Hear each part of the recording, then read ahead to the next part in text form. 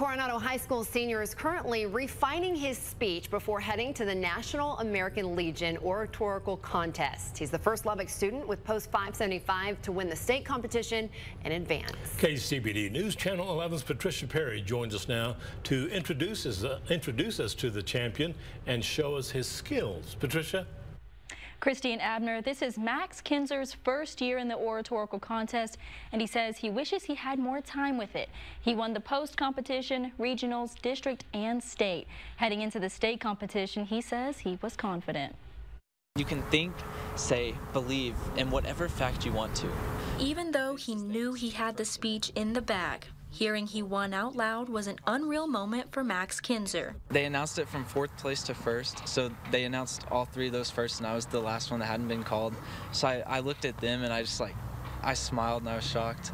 Kinser was tasked with a 10-minute speech about the First Amendment. Freedom of speech, press, religion, assembly, and the right to petition. After that, he had a 5-minute impromptu speech. They're all about different amendments. It's the 6th, 10th, 14th, and 16th, and I'm not sure which one I'll be giving until I'm in the room and they tell me. So that one's more, like I said, on the fly.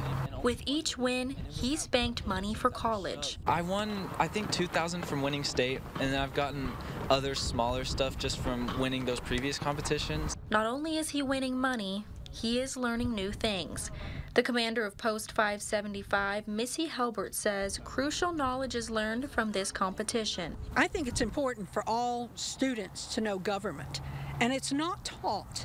So, when you don't know the Constitution, how can you, when you go to vote and things like that, how do you do that? Kinser agrees that he's learned more by doing the research for the competition. He says he's also gained skills which will help him pursue journalism. It's helped me be a lot more confident in my speaking abilities, and it's helped me to talk a lot more on the fly, especially with the second part where we have the impromptu speech. The national competition is April 21st in Indianapolis. Kinser has the chance to win a $25,000 scholarship in addition to everything he's already earned.